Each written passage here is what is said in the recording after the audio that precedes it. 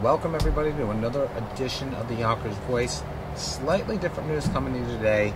We're sitting with Donna Nolan, somebody that we'd met a couple of years ago under tragic moments. As you know, the Yonkers Voice is a very hands-on news organization. We're there, we're on scene, we're with the camera, we let you make your decisions.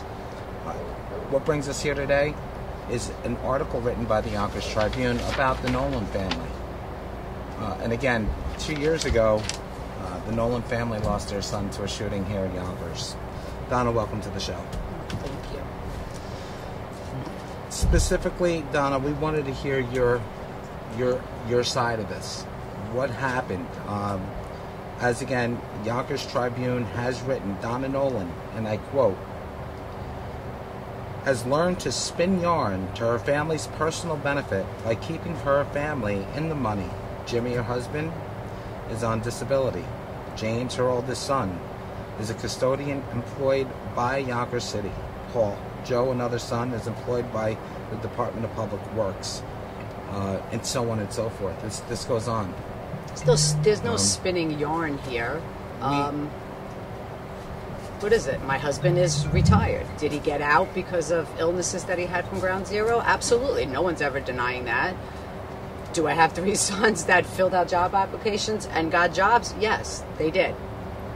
I mean, there's no spinning yarns here. There's no backdoor dealings. There's none of that going on. Well, according to what I've read, and according to what we have here, a civil servant's exam was supposed to be taken. It alleges that the kids did not have to go through a civil service examination. No, not for the 3 positions that they're in. There is no civil service exam that has to be taken for them. What positions would that be?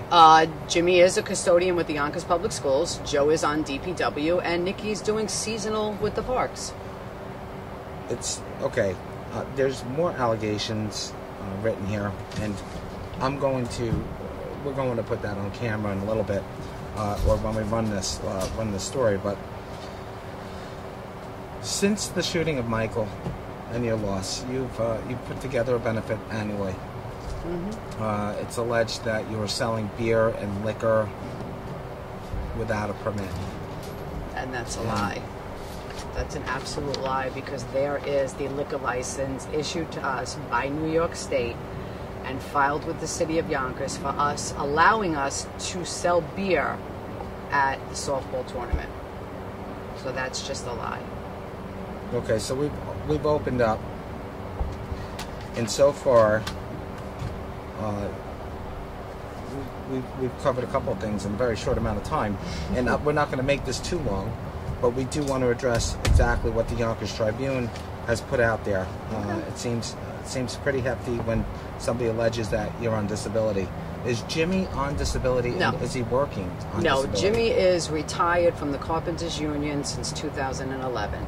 We all know, everyone in Yonkers knows, he was a 9/11 first responder. We fought very hard. Unlike other facilities, we had to fight for our benefits and to get what he had to get. So there's no disability? There's no disability. He's whatsoever. Retired. A check from disability doesn't come to Jim. He's retired on his Social Security and his pension. And again, I don't see what that has to do with anything in this story. I mean, they're making it out like he's some fraudster. He's not. He's retired on his Social Security disability. Next question. What's your take on it? Why would somebody just go out of their way?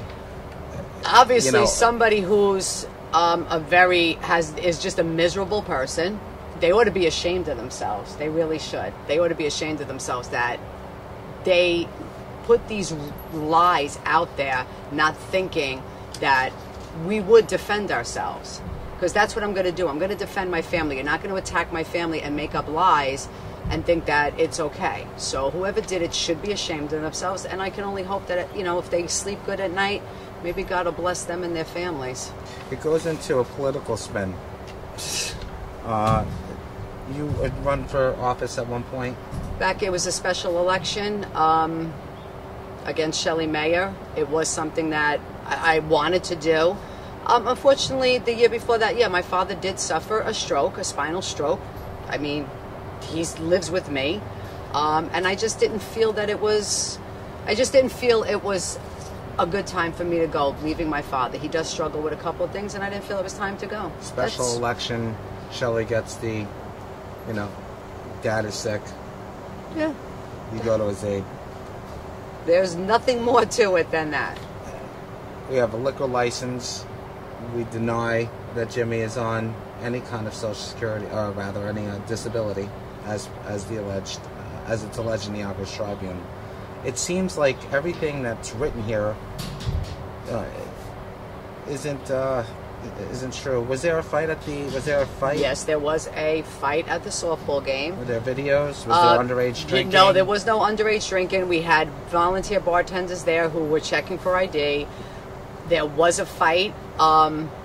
Honestly, to say what the fight exactly was about, that I don't know. There was words exchanged. The guys that had words, everybody was having a good time that day. Words were being exchanged, and like any other normal situation, when you're around people and everybody gets their beer muscles, words were exchanged, and a fight broke out.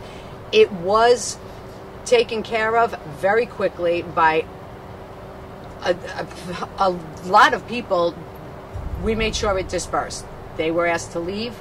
Were the police called? Yes, they were. They were called by my son, Jimmy. They were called by a lot of people that were there because there was a comment made as this car was leaving the parking lot that they were coming back to light this place up. So why not? Why wouldn't we call the police? The police came. They talked to witnesses. They took statements.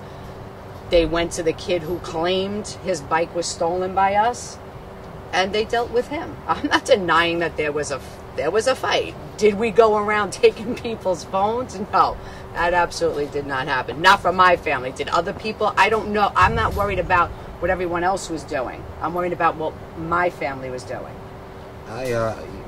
This benefit. Mm-hmm. How did you do this year? We actually did very well. We had another great turnout.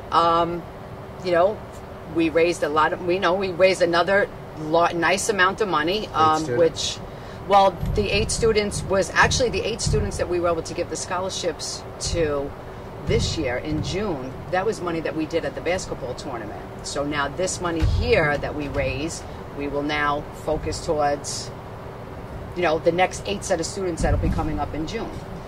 And then it just seems like so much was stated by the Yonkers Tribune with Hezi Aris. If Aris was here right now, what would you say to him? First of all, I would tell him, I would ask him why he printed that story. I don't even know who he is. Honestly, I don't know who he is, why he felt the need to print that story. And as a reporter, I just feel your job should be, especially something like this, well, you know what, there's 2 sides to a story. Let me give her a call. Let me write to her on Facebook, see if she wants to answer any questions. And if I denied to answer them, then hey, fine, then that would mean. But he didn't even do that. But do you have a relationship or, any sort of experiences in the past with the Yonkers Tribune that they would look to write? No, I don't. I just know of him. I've never met him. I just know who he is to see a picture of him or just to see his name. I think I want to conclude. I mean, I don't think that I missed anything. Do you feel I missed anything at this point about this article? There's just so many lies in there. Is there any truth to what he wrote? No, absolutely not. There's nothing true as to anything he wrote there. I showed you the liquor license. You want to go to the police station and see about police reports? Go right ahead. I mean, they'll have them. I have no problem with that. Their cops are not covering anything up. There's no reason to cover anything up. Nothing was done illegally. Nothing was done wrong. So, I mean... so the kids don't need to take... civil service exams, no. For the positions they're in? No. You had a liquor license. Mm-hmm. Your father got sick. You had no choice. You had to walk away from office. Yeah. You put money together. You've raised, now this would be your second annual? This is the second annual softball tournament, yes. Softball tournament that you guys put together. So you think Hezi just went ahead and made this up? I don't. Either he made it up or somebody's given him some really bad information. I mean, either way, it's lies. What you're saying is that this complete article is one big lie. Yeah. Have you done anything? Have you reached out to Hezi? Have you asked him to retract the statement? Nope. Why not? For what? Did he bother to contact me and tell me somebody just gave me all this information about you and your family? You want to give me a statement on it? For what? No. I don't have to. I don't have to explain to... I don't owe anyone, and I don't have to explain to anyone what goes on with my kids, who I support in an election, what we do as far as the scholarship fund. There's not... He should have called me and asked me, Donna, listen, somebody gave me all this information. You want to make a statement on it? And I would have given him a statement, but he didn't. He went and printed it, and he put it up there. And, you know, the little bandwagon that he has, his little cheerleaders that go on his, you know, his blog with fake names all have their comments to make. But that's all right. I don't care, because everything with the Michael Nolan Scholarship Fund is legit. Whoever feels that they know something about Michael or have questions about why Michael wasn't down, come to me and ask me. Come to me and ask me, and I will tell you. I don't need to broadcast it. I don't need to broadcast anything about my son Michael. I don't care who likes it and who don't like it. We're not here about Michael and today, we're not. Donna. What I'm here about is an article that was brought to my attention. We're here to get your side of the story, and that's it. And I think we had enough here. Folks, any questions? Donna is on the Yonkers Voice pages. If you're not on the Yonkers Voice, please join us on the Yonkers Voice Central Facebook. You can always see our stuff on our external page, www.yonkersvoice.com. And I want to take the time to thank you. Thank you. Actually sit with us, and I guess we'll call the Yonkers Tribune next. Good luck. Well, thanks for having us. Thank you. And we'll see you soon, guys.